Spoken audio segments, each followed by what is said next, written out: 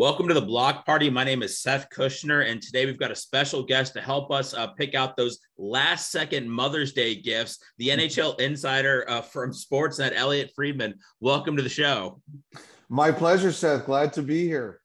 Listen, welcome. This is, we're taping this on Mother's Day right now. I think you were a little bit late. You had to go get a Mother's Day gift last second, right? No. That's not. I want this stated for the record. It's not. My Mother's Day gift was on time. Okay. What my wife said. I don't want anyone thinking I'm that terrible a human being. I know I'm a terrible human being, but I don't want to be seen as that terrible a human being.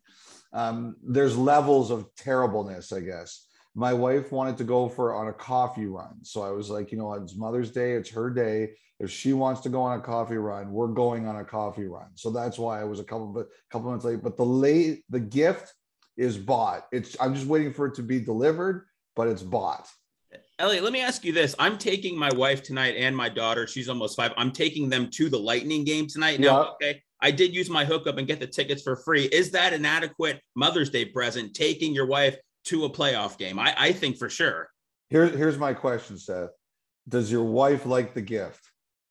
Yes, but I do fear that later on this evening, she might start yelling at me and crying that I didn't put any thought into anything. I didn't buy her anything. And I fear that later on today, but right now she seems happy with it. Well, I can't speak to the state of your relationship. I'm not good at giving advice about that way, but generally my rule of thumb is if you say I'd like to do this and she says yes, you're in a good place. Like, that's what I would say. Maybe just don't tell her you got the tickets for free. Maybe that's cut this part out of the conversation so she can't see it. She knows. That's one of the perks of the job, is that I get to interview some of the players, and then when they playoff time, I bother Brian Breesman and he hooks me up. So I do want to touch on something that I feel like maybe a lot of people would look over with you, Elliotte. It's in your Wikipedia, and I know we don't use Wikipedia for a lot of stuff, but there is a sentence in there that we can't skip over, and it goes, born and raised in a middle-class Jewish home. And I was too. And that's like to make it out alive, I think is a big deal. So I don't want to just look over that part of your life at all. Well, I got to tell you, I've never looked at my Wikipedia page, so I didn't realize it said that there. That is true. I mean, that is true. I mean, yes, there were challenges. Like everybody has challenges. We had some really tough years, but those are good for, putting hair on your chest, as people say.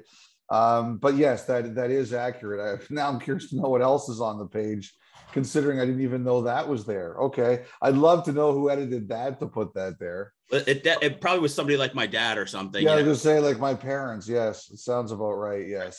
I won't tell you what else is on there, but I found that I just want people to know, growing up in a middle-class Jewish home, that's the school of hard knocks. Okay. That's not just like an easy life. Okay. I did go do Mother's Day with my mom this morning, so she didn't give me a guilt trip. Then I got the thing, the stuff with the wife. So there's a lot to balance when you're living that Jewish lifestyle with the mom and the wife. Elliotte, listen, I want to know, you've got the podcast 32 Thoughts. It seems like you are all over the place. I've seen all the hits that you do. You do the podcast consistently. Where are some of the oddest places you've had to set up shop and record your podcast? Well, I mean, the CarCast became a big thing last year because, we want to get these things out promptly, and we want to get them out as early in the day as possible. And, during the playoffs, you got to sleep. You got to sleep in, because if you don't, you're going to run out of steam pretty quickly. So the Driving Home CarCast became a bit of a unique one. And our editor, our producer, Amal, really hates them, but the audience seems to really like them, and the audience wins, right? So we still do them. I do remember one time I did an NHL Network hit. I had to pull over. I was driving in Denver after an event, and I had to pull over into the parking lot of McDonald's and do it there. And they're like, "Where are you?" And I told them where I was, and they made me show the McDonald's and things like that. So, the other day I did one standing in our wardrobe room where all the suits hang, and they were looking at all those. They like it when we do. I've done that before, and that one always gets a lot of positive reviews. So I like to do it. I think generally when you do them by phone, you can really do them in some kooky places. Like I've done some in bathrooms before. I've done some at hotel pools before. I remember in Vegas, there was one time I did one, and I made the mistake of leaving my phone in the sunlight, and it overheated during the hit. So I think those are the ones that usually cause you a lot of problems. Like I remember I did one, and when it was over, the producer said, "We didn't want to say this on the air, but are you in a bathroom right now?" I go, "How do you know?" And they go, "Because it sounds like you're in a tin can." So producers and sound experts, they can really figure out these things. Yeah, they're on top of it. But no, the regular ear, they can't pay attention. So that wasn't your closet at all that you were doing the hit from the other day. That was the wardrobe room there. Well, we moved buildings last year. So our studios moved from downtown Toronto to sort of north end of downtown Toronto. And when we were last couple of years during COVID, we had our own dressing rooms. So sometimes I would do them in my own room, which had its own, wardrobe, with own change area. But this year we have a common one for, the men on one side and the women on the other. I mean, we're not, not everybody's getting changed in the same place. But so I was in the men's change room and I checked to make sure that Kevin Bieksa wasn't in various stages of undress before I did it, because nobody needs to see that. No, although that's nice to go viral. There was another question. Okay, so earlier in your career, you started off doing play-by-play, right? I didn't start off doing play-by-play, but I did some play-by-play. I did one NHL game. I did a few NBA games. I did a couple Blue Jays games. And, I've done some play-by-play along the way. What's the most difficult sport to kind of call, whether it's color or play-by-play? I've kind of heard it's always baseball, because there's just a lot of time that you have to fill in there. I don't know that I would be able to answer that really well, because I don't look at it that way, Seth. Like I really like doing it, and I really like I've done some Olympic sports like swimming, volleyball, and things like that. And I've done badminton, and I've done table tennis. Like I just really like it. I don't see it as difficult. I see it as simply as, I think that the toughest challenge of it sometimes is the temptation to just talk over everything. Like sometimes it's just better to let it breathe, let the audience or the sound tell the story. And I found over the years that's the toughest thing. Bob Cole was the best at it, letting the crowd breathe. I like doing it. I miss doing it. But my role is no longer doing that, right? So everybody does their role. What is calling table tennis like? I mean, how do you even get ready for that? Well, I think the thing is, and actually, to be honest, I did more badminton than I did table tennis. And the thing about badminton was you generally let the play go untouched, because one of the things about badminton is the sound, the whoosh, whoosh, whoosh, whoosh. And people really like that. So you could generally let them listen to that. And what you made sure the thing is you have to know the rules. Like what's the score? How does the score work? What are the rules of the basic thing? And also you have to know the competitors. So I would do research on the competitors, and I talk about what countries were good at it, and who the champions were. And you find as long as you have enough of that, you're okay. The funniest thing I remember once is, when I used to work at my previous station, CBC, they had the rights to some Toronto FC, like soccer. And I didn't used to work those games, but they were stuck one summer. They were really shorthanded because of staffing or whatever. And they said, "Can you work one soccer game for us?" And I said, "Sure, no problem." And so I was the sideline reporter for soccer, and I did a whole bunch of research. And we were coming to the soccer event was following like the Canadian Track and Field Championships in New Brunswick. And about 15 minutes before broadcast time, we got a call saying the truck had like a transformer blew or a power failure at these world championships, and they were going off the air. They couldn't finish the show. So they said to us, "You guys have to start early, and you have to kill an extra 15 minutes. So we did. And like every fact I had put together for that match, I used in the first 15 minutes. And after it was over, and those are the moments you're kind of proud of because they're unscripted. And I remember I said to the producer, I said, "Don't come back to me the rest of the show. Everything I prepared with, I just used." You left it all out there. Now I left it all on the field, Seth. I left it all on the field. You gave them a good 15 minutes, and look, it's their fault for when they decided to use that right at the beginning. Tell me the other night. Obviously, Louis Domingue's been a story of the playoffs, the spicy pork and broccoli, and you took that for a spin the other night, right? Yeah, we had a spicy pork and broccoli. I saw the Penguins last night put it on their menu, which I thought was really clever and really funny. We one of our producers, a guy by the name of Osama Farouk, he came up with the idea, like, do you want to try put some on the set or try some? So initially it was, put it on the set, and we said, if we're going to put it there, we got to eat it. So at puck drop just before Pittsburgh Rangers game 2, we were all looking at it, and I said, man, if it's here, we got to eat it. And I took the plunge, and the other 3 guys joined me. It wasn't bad. I don't know if it was the same quality of the stuff that Domingue ate, but it was pretty good. How would you rate your performance that night? Like, how many goals do you feel like you gave up, throughout the show? Do you feel like you did a good job? No, I'm leaky. I'm like a sieve. Like they go through me a lot. Elliotte, listen, for fans, some of the breaking news and stuff, the trades, the hirings, the firing, it comes out of nowhere. You're on the inside, but has there been anything over the last, over your career or the last couple of years that even you heard news and took you by surprise, where you go, wait, am I reading this correctly? Yes, I think that always happens. Sometimes I think what happens is you do a double take. A lot of the time, it depends. Like, there's some people, if they call me and tell me something, it's gold. I know it's happening, particularly if they're directly involved in it. But there's other times you look at it and you're like, oh my God, like I better double check this. And like sometimes that happens with trade requests. Sometimes that happens with trades. I remember trade deadline a couple of years ago when with the Detroit Washington trade, Mantha Vrana, you think you have a handle on everything, and all of a sudden, like, something comes at you out of nowhere, and you're like, what the hell? Where did that come from? I remember I'll give you an example. A couple of years ago, or last summer, when Brayden Point signed his extension in Tampa, somebody tipped me off on that one, and I was like, whoa! And they said, look out, Brayden Point 8 times, and they didn't know exactly the number. I guess it came out at 9.2, but it was in that area. And they said Brayden Point 8 times 9-ish, and it just came out of nowhere. And I was like, woo! And I was like, I better check. And the thing is, like, Julian Breezeball has a vault. Like, he's not going to help you on this one.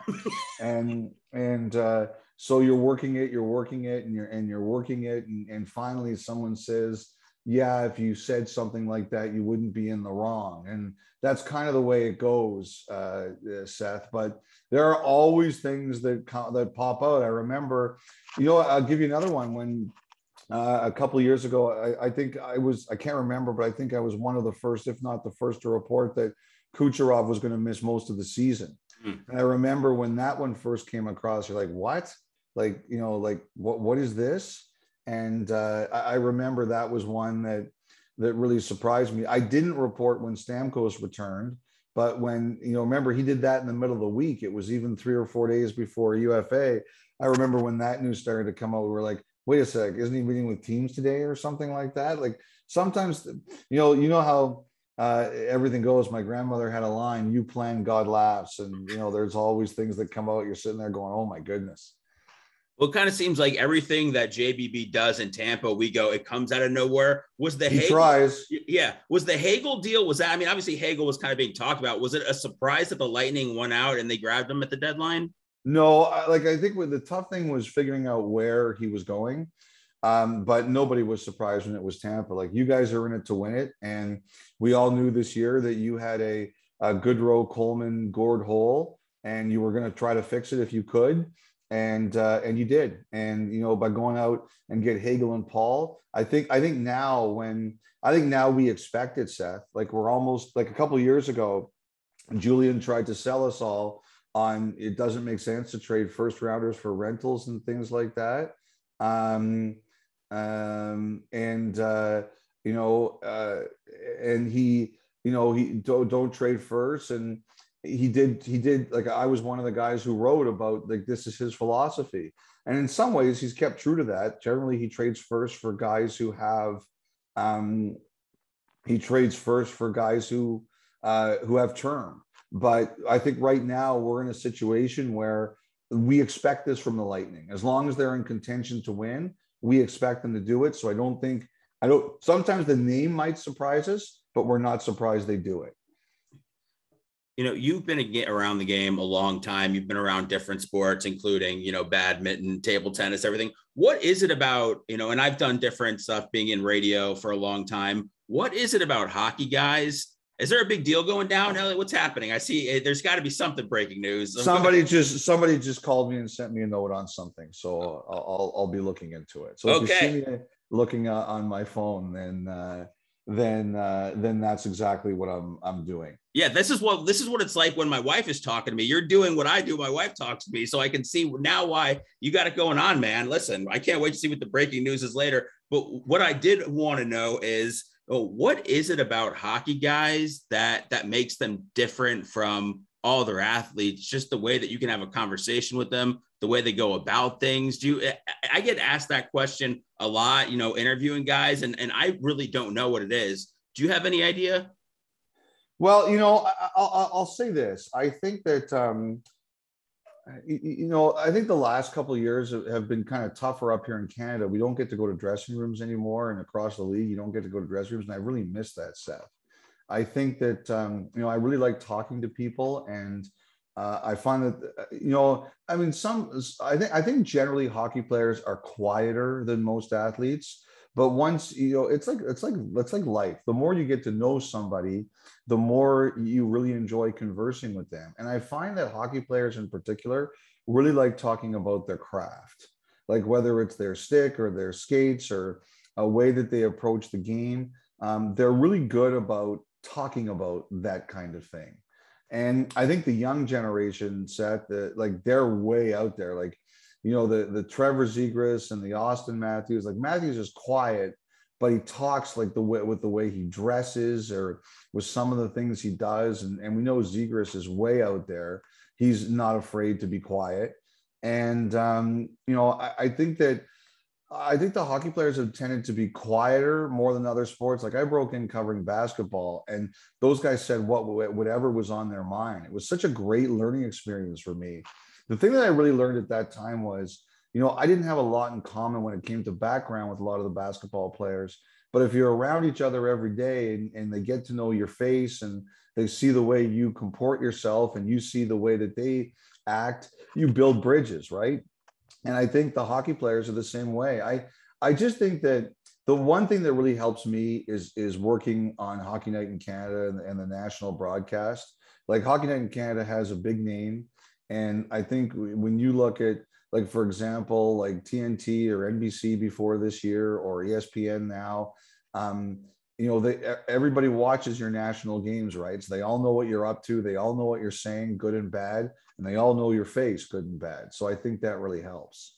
Okay, listen, this is a horrible segue, but I wanted to ask you earlier, and now you mentioned your face. And so I'm going right into what is the makeup routine for TV? Obviously, I'm a podcast guy. There's nothing that goes into this at all. I went on your Instagram. I saw that you took a picture of kind of like your makeup set earlier in January. That looks intense. How long is the routine to get you all glammed up?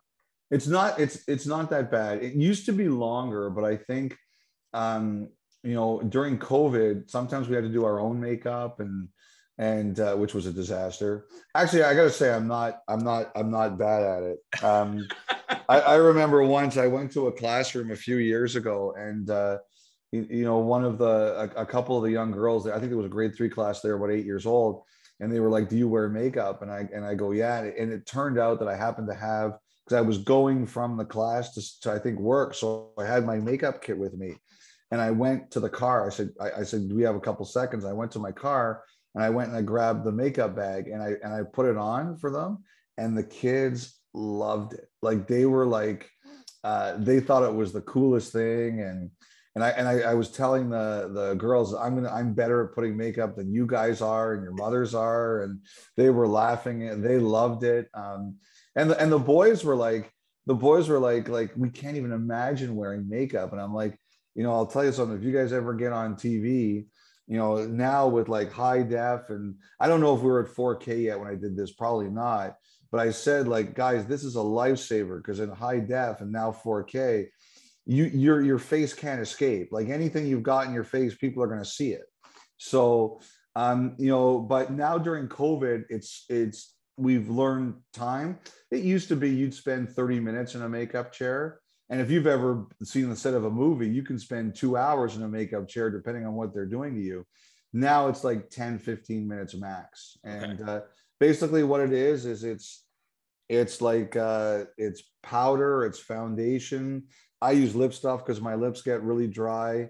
People ask me if I dye my hair. I'm like, no, I don't dye my hair. People I got crazy eyebrows, so sometimes I trim them. That's basically it. Okay. Man, they really get into it. Is the dyeing your hair thing? That's got to be a compliment, though, that you're keeping your color still. Well, that's what it is. Like I have a bald spot now. I had 40 good years. Now I've got a bald spot, and they're like, why don't you spray it? And I'm like, I'm not gonna spray it. Like this is what I look like. You got to deal with it. Hey, listen, I had a hair restoration thing. They implanted 25 follicles in my head, so I went that route. It didn't necessarily hold up, but it's getting the job done. We all have to make our choices, right? Absolutely. Listen, my whole family, my younger brother went bald in high school. So I said, listen, any years I get after this where I can have hair, I'm going to take it for a ride. And that's what I've done. Elliotte, were you in the bubble? Were you in the bubble in Toronto? No, I was not. I was in the studio. In the studio. Okay. Yes, so were you, yes. How was it covering that for you? It was different. It was harder. I mean, I don't want to when I say it was harder, look, I don't want to compare myself to any healthcare professional or anything like that. It definitely wasn't as fun. It was harder. I mean, we couldn't sit next to each other. We had to do what was called the 4-box, where there were 4 boxes on a screen with 4 different heads. It's tougher to do it that way. I mean, the thing is now is that we miss the fans, right? The games were antiseptic. They didn't have a great environment. I remember last year, the first game I attended with fans was Game 4 of the Stanley Cup Final, and the second was Game 5, the one in Tampa. And I just remember that night in Tampa, like Seth, how different it was. Like we hadn't been in a full building in I don't know how long it was, and I remember me and David Amber turning to each other and saying how much we really missed this. And that's the thing now. Like the fact that I know people are complaining that some of the games are blowouts, and that's fine. I think as long as we get to series with a lot of series with game 6s and 7s, I think it'll all balance out. But geez, just the feeling of having fans in the building again, like how much we just absolutely missed it. All right. Can you go ahead? Can you tell me your, and I don't know if you have anything that matches this, but I heard you tell this story on another podcast about walking with Mario Lemieux and him not being granted access, and you trying to be the spokesperson for him. Have you had any, is that still the top story for you? Or have you had any interaction with other players where you go, oh my God, I can't believe that just happened?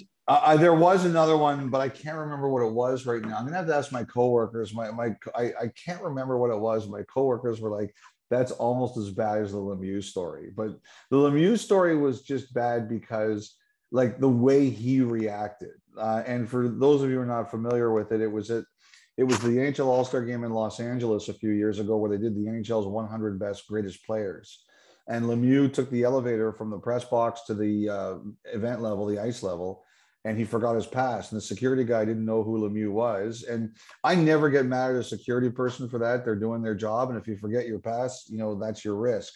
But he was getting annoyed. And I said, can I vouch for this person? This is Mario Lemieux, the second greatest player ever. And he goes, second to who? And Nick Kyprios was there, and he died laughing. And Nick has a really big, deep, loud laugh. Like when Nick laughs, everybody hears it. It's one of those ones that everybody, so everybody heard it. And that was such a great story. I always remember it.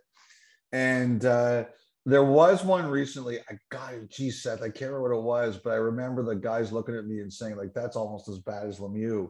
But I can't remember what it was right now. There was one though. What are the negatives of having so many Twitter followers?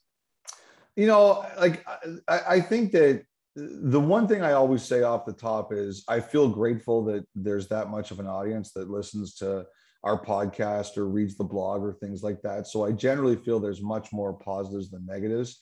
I just do feel that for whatever reason, during the last 2 years, during the pandemic, the Twitter discourse has gotten much worse, that people are much ruder to each other. I probably read less of never mind, probably. I definitely read less of my mentions and DMs than I ever did before. There's just people who think that having a Twitter account is licensed to act like they would never act like that in real life. They would never have the guts to say some of this stuff to your face. And then there's the people who are real bullies from accounts that are hidden or disguised, or they don't identify themselves. So not like I honestly believe that more than 80% of it is very positive, that there's an audience that, really likes to follow, likes to be included, likes to listen, and I'm greatly appreciative. But there's a small group of people that thinks it gives them license to be dicks, really, and or bullies the way they could never be in real life. And people say it shouldn't happen. Of course it shouldn't happen, but there's really not much you can do about it. It's just the way it goes.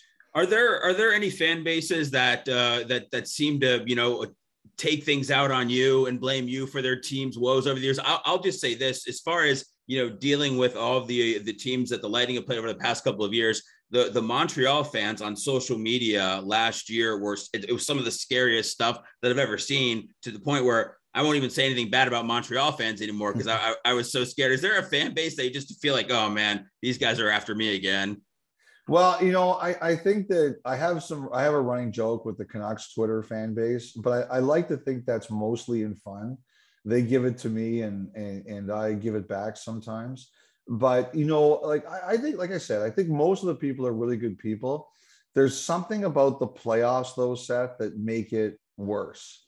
And it's probably because it's just what's on the line in the playoffs. Like, for example, yesterday, Darcy Kemper had that eye injury, and I tweeted out that the Johansson stick was an accident, that it was accidental. And I had people saying to me, that was no accident. He did that on purpose. And I'm just, and then like Predators fans, like, how dare you even suggest by writing accidentally that there would even be a presumption that it was on purpose? Oh I was just looking at this and going, oh my God, like, you just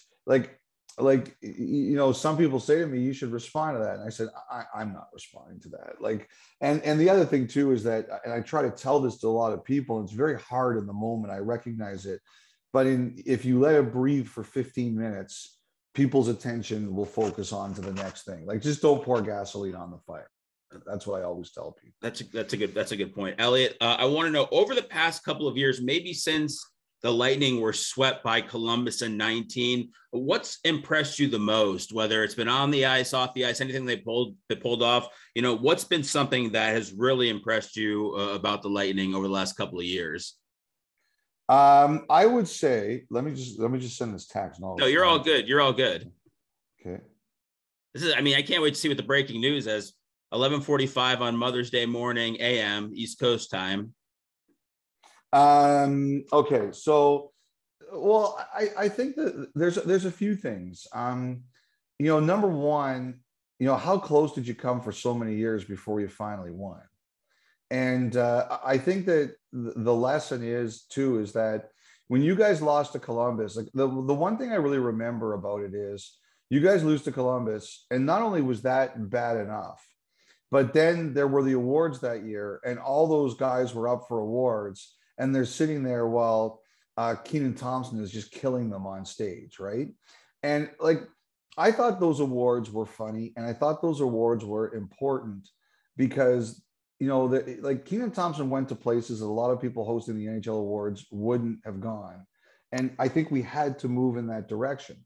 But I would understand if I was Vasilevsky or I was Kucherov or I was John Cooper and I was sitting there, that would have eaten me alive. And they took that, and then they came back and they won 2 cups. And first of all, I think winning is hard. I think winning twice in a row is really hard.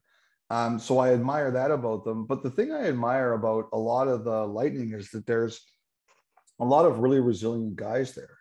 Like Kucherov, he's angry all the time, but he's demanding of himself to be a better player. He doesn't demand anything of anyone that he doesn't demand of himself. Like Vasilevsky plays every minute of every playoff game, and to me, he's the MVP of the playoffs. If he's the most important player in the league in the playoffs. Like that game this year in LA where Hedman was like, "Oh, we've only got 4D. I'm going to win this game. I'm going to win this game because it's a challenge." Like, I really love that. Stamkos this year, Stamkos, he's not going to be. I don't think he's going to be on the Hart finalist this year, but he had a Hart Trophy kind of season, and a lot of us thought like he was basically done. And he was a center this year too. He took what 5-6 times as many faceoffs as he did last year, or maybe a bit less than that. But you get the point. I think that like you guys have I think there's people, there's two kinds of people in these world: people who are driven to succeed and people who aren't. And I think you've got a lot of really self-motivated people in Tampa who have high standards for themselves and are never satisfied. And I think that goes for the players. I think that goes for the coach. I think that goes for the GM. I think that goes for the owner. I think that goes for, I mean, we don't see, like, I bet you it's a situation with the trainers and the equipment people too, and a lot of the staff that we don't see. Like, your organization is demanding of itself and it's not satisfied. And I think that is the thing to admire about it. And your best players are the people most wired for that. And I think that's why teams win. When your best players are the most hardwired to make themselves better and be demanding of themselves, you've got a good and winning culture. And you guys have that. Like, I'll tell you this, we're taping this before Game 4. I guess this is going to run after Game 4 is played. Nobody's counting Tampa out in the series. Like, Toronto was the 4th best team in the league this year. I think they're a really good team. They have the lead as we got it right now. But do you think anybody in Toronto is comfortable or feels that this series is over? Not a chance. Because you guys are like Jason the Terrible from Friday the 13th. It's like, just when you think you're dead, you're alive again and hiding in a closet. So you guys have earned that respect. I like that. Well, I always say, listen, as long as we have Vazzy, he's the equalizer, and we just need him. We need him to have one of those games. Hopefully it's tonight where he just steals it for us and gets us back on track. So I do want to mention, and I actually talked to Coach Cooper a couple of weeks ago, which was an honor to sit down and talk to him over what's gone on the past couple of years. But he mentioned, specifically going to those award shows and how it was very tough for him to sit there and hear all those jokes and all that stuff. And I don't know if it necessarily fueled those guys, but he did mention that he didn't think they are at where they are today with 2 cups if they didn't get swept by Columbus. So I think it all kind of goes into where they are right now. So I wanted to just let you know that you were definitely right on about that, as you are about most things, Elliotte. You already knew that. No, I wouldn't say I knew that. I'm probably more wrong than I like to admit. But I would totally believe that. I think that, you probably don't need any more motivation than just losing that series to begin with. But then, like, everybody kicks the crap out of you, right? Like, it's like we go back to social before, like when pile-ons happen. There's 3 kinds of people that pile on you. One of the people that are legitimately aggrieved, but unfortunately, usually that's the smallest group. And then there's the people who just they pile on you to join the fun. They're like, well, everybody else is piling on, so I have to be cool, so I have to pile on too. And then there's the group of people that just like to see other people get embarrassed or show that they're better than other people. And like, you guys got all that in the aftermath of that loss to Columbus. Now, I think that the loss itself is enough but every little thing, like and that's the thing I understand, when you're in a playoff series and you're tired and there's a race to the puck and it's you versus your opponent and you guys will kill each other to win the battle. Every little bit of thing that you can put in your mind to convince you to win that puck battle. And if you're sitting there saying that bleeping Keenan Thompson, like what he said, that helps you win a puck battle or get you in the right frame of mind, I think these guys use everything. There we go. We're going to need a shirt, that damn Keenan Thompson. I think we can get that selling here. Let me just say for the record, I thought it was a great awards and he was a great host. No, listen, nobody was mad. They knew what happened. And, I heard he warned, like Steve Meyer, who runs this stuff for the NHL, told us they warned the Lightning in advance. They said that some of these jokes were coming. So man, they were prepared for it. They handled it well. Listen, before I let you go, and I appreciate your time today, can you go ahead and talk about something that is on your social media account right there in the bio, autismjourney.org, and why that's important to you? Yeah, well, I think most people kind of know this right now. My son's on the spectrum, and my wife created that account, and in some ways, it was kind of like a bit of therapy for us, just to kind of get it out there. And you know, like I don't really, for a long time, we didn't really identify it, who it was or what it was, because you know, we like our privacy. I don't like, I don't know if I've ever posted a picture of my son. I kind of like, because like we were talking earlier, like 80% of people are on social are good people, and the other 20% are goofs who ruin it for everyone else. Yeah, And yeah. I don't like those kinds of people anywhere near my family. So, you know, I keep my son private. And so that's just, you know, and there's a lot of people who kind of reach out to me because they see me wear the pin or they kind of know, and that's where I direct them. And you know, she put together like a lot of resources and just some essays and things like that, so people just knew that, you know, you aren't alone out there, that there's other people. I mean, we're getting more you know, we're getting more diagnoses of this than ever before. And I think the part of the reason is I think we're just more aware of it, really. And so, you know, the number one thing I just want to let people know is that, you know, you're not alone out there. Like there's other people who understand what you're going through. And, you know, we're very proud of our guys, come a long way. But I think the biggest challenge with that and a lot of other things is, Seth, you just don't know. Like it's the unknown. You don't know where your journey is going to take. Like when you have what's called a neurotypical kid, you have no idea where life is taking you, right? But when you have a child who has some challenges, whether it's this or anything else, or God forbid something more serious, it's the not knowing that's the real killer. So we just like to let people know that, you know, there's people out there with you. If there's something else I would promote of my wife's right now, she started up an Instagram page called Serve It Up Steph, and she loves to cook stuff in the kitchen, and I'm her guinea pig, and I go on and like I eat with my mouth open and stuff, and she just rolls her eyes and trashes me. And she's a really good cook, and I've had a few people in the hockey world start messaging me and saying this is now my favorite Instagram page and Instagram feed. So Oh, she's wait, trying to do some stuff. is this What's it right that? here? Vegan peanut butter mousse? Is that? Yes, that's her. Yeah, Wow, this yeah, is. I'm throwing. I don't know how to make anything, but I'm taking this right here. These are just fun to look at. yeah. She does good videos, and she really takes pains to do them properly. She bought a stand so she could light them properly, and she's very talented, and she's much better looking than her husband. So uh, that's her Instagram page, and I go on there and I try her food. And there's a few people around, our friends and some of my coworkers and some people in the league have seen it now, and they get a good laugh out of it. All right. They really like it. Because it's Mother's Day, I'm not going to ask you what the worst thing she's had you try lately is. And I don't want to cause any drama today. No, I got to say, like I like it. Like I didn't realize this, but I guess I'm a really picky eater. I've always thought I was not, but apparently I am. And she did a video about that. So, but like generally, she says, you know, try something. I will always gladly try it. Like I like doing that. She's a good cook, so, and she likes to experiment. So I'm happy to be the guinea pig. I like that. I'm afraid of everything. So I like I like the adventurous types. I admire them. NHL Insider for Sportsnet. The podcast is awesome. I'm a huge podcast guy. 90% of the podcasts out there completely suck. You have an excellent one. So I mean, it's true. I hope anybody thinks that because they get a microphone, they can talk to a podcast. You guys have a great one. So I hope everybody checks that out. And I appreciate the time today. No problem, Seth. Happy Mother's Day to your wife, and enjoy the game. She better enjoy it too.